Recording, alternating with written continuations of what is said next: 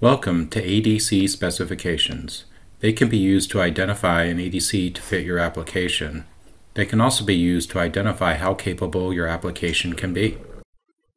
Let's dive in with quantization, which is the process of converting continuous analog values to discrete digital values. If we were mapping two continuous values, every analog input would map to a unique digital output, 1-to-1, making the transfer function the line y equals x. However, the purpose of the ADC is to convert the continuous analog values into discrete digital values, such as the digital value 101. Now, let's map an adjacent digital value. We have mapped two analog values to discrete digital values. What happens to the other analog values? They will need to be mapped to one of the digital values.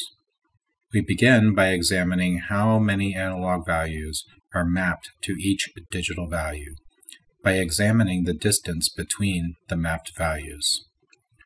The distance between the two adjacent values on the digital side is 1, which we call an LSB. On the analog side, the distance between the two analog values is the range of the ADC, which in our case is 0 to Vmax, or the maximum input voltage for the ADC, divided by the number of possible digital values, which is 2 to the n. We refer to this as the resolution of the ADC. It is the smallest value that can be detected. Therefore, it is important to select an ADC that has an appropriate range and resolution for your application, as we will see in the example that follows. Now, let's examine how the digital values change. If the analog values that cause the ADC to transition to the next digital value are those that map to each LSB, we see that the actual analog values versus the digital representation could have an error of 1 LSB. We refer to this rounding error as quantization error.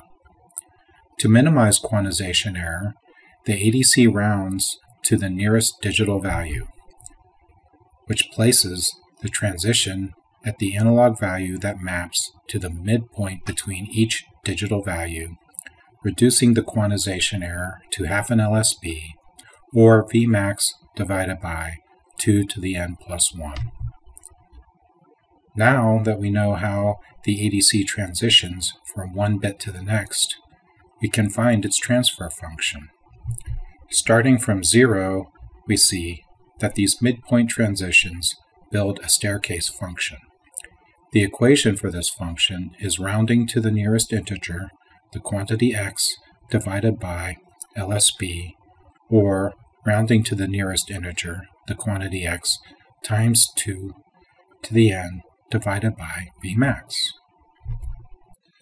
Let's look at an example. Microchip has a weight scale reference design described in App Note AN 3183. The design uses an ADC to measure the output of a weight sensor. We will begin by examining the performance of the sensor.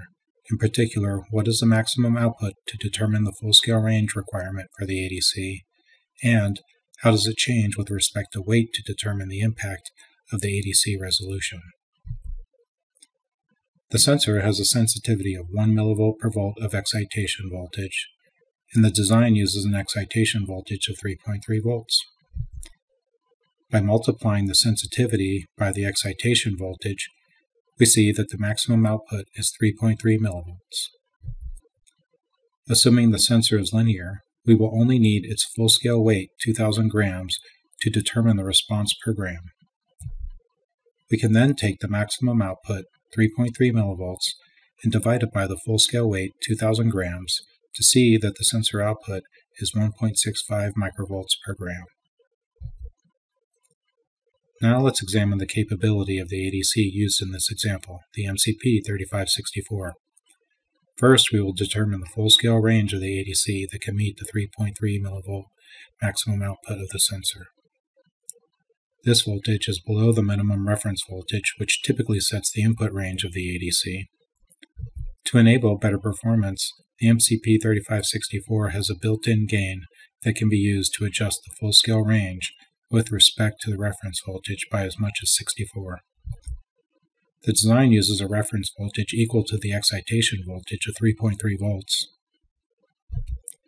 We can calculate the full-scale input range by dividing 3.3 volts by 64, which is 51 millivolts. The MCP3564 also has two resolutions, 16-bit and 24-bit. But due to some limitations, only 22 bits are valid. See some of our other videos for more details on those limitations. Now back to the resolution of the ADC. The 16-bit resolution is the full-scale range of 51 millivolts divided by 2 to the 16, which is 0.78 microvolts. Likewise, the 22-bit resolution is 12 nanovolts. If we had not used the gain, the resolution would be 64 times larger, or 50 microvolts and 787 nanovolts. Now we can calculate the resolution of the scale with these two settings by dividing the ADC resolution by the sensor's response per gram that we calculated above. We see that the 16-bit setting can resolve 0.48 grams, while the 22-bit setting can resolve 8 milligrams. If we had not used the gain, the resolution will only be 30 grams and 0.47 grams. As you can see, the full-scale range and resolution of the ADC have a significant impact on the performance of this weight scale. I hope that this example helps you understand how to use the input full-scale range and resolution of an ADC to select and assess the performance of a system.